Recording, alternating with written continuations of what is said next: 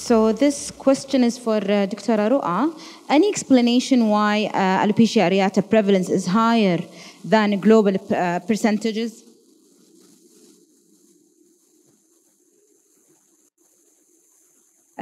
Yes, this was based on a single study.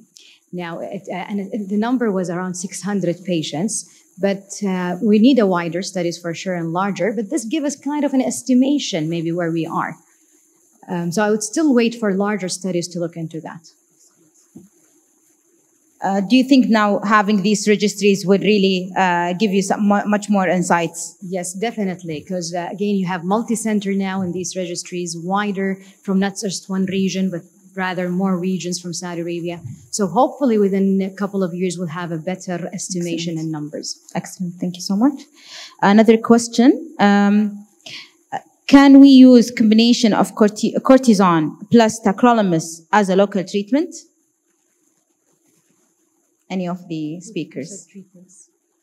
We can, Dr. Ayman? Treatments?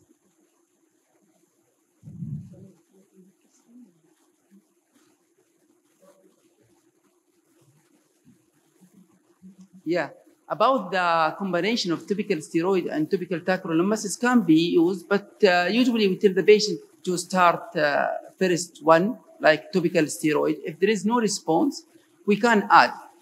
Usually I like to use topical calcineurin inhibitor in the face, like sometimes in the eyebrows with the minoxidil. But alone, I didn't like it to use it alone. I use it with the minoxidil.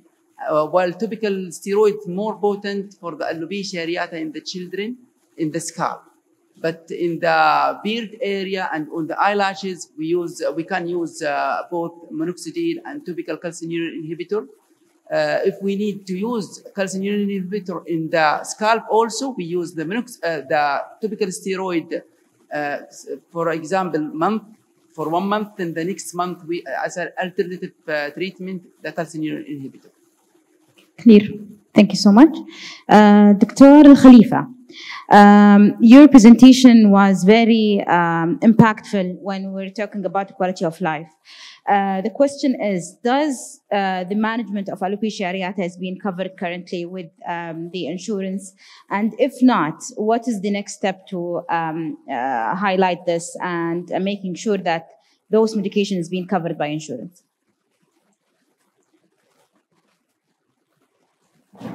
I think I have seen some patients who are, because I don't treat insured patients, so I'm not the right person to ask whether they are getting enough treatment or not. But I have seen quite a good number of patients who are getting alopecia areata treatment and covered by insurance.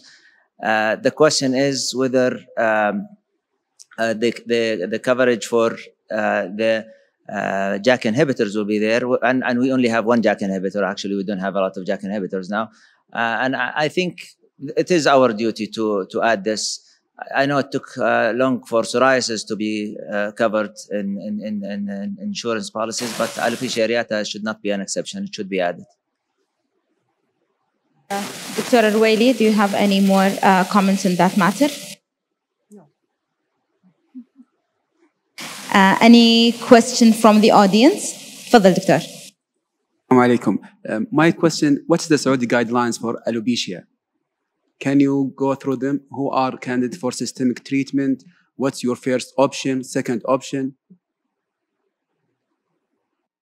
About the guideline of the alopecia areata, we're looking first for either, if it is the adult more than 10 years, we're looking to the salt. If the salt less than 50%, we start by the injection and the topical corticosteroid and the topical treatment like we adding, like topical anthraline and also minoxidil plus the topical corticosteroid and the intrareginal kinacort injection. If there is salt more than 50, here we can use topical immunotherapy like DBCB. If there is no response within 24 weeks, we can add systemic therapy like a short course of steroid plus methotrexate or cyclosporine or anti-JAK treatment here.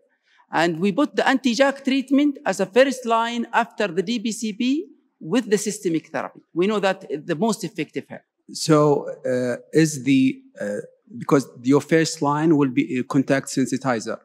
First line Yeah, for topical severe. immunotherapy like the What do you BCP. mean? Second line, systemic treatment. Are they in the equal thing, or there is like preference? They have to fail methotrexate, cyclosporin to go to a JAK inhibitor, or they can go to JAK inhibitor right away?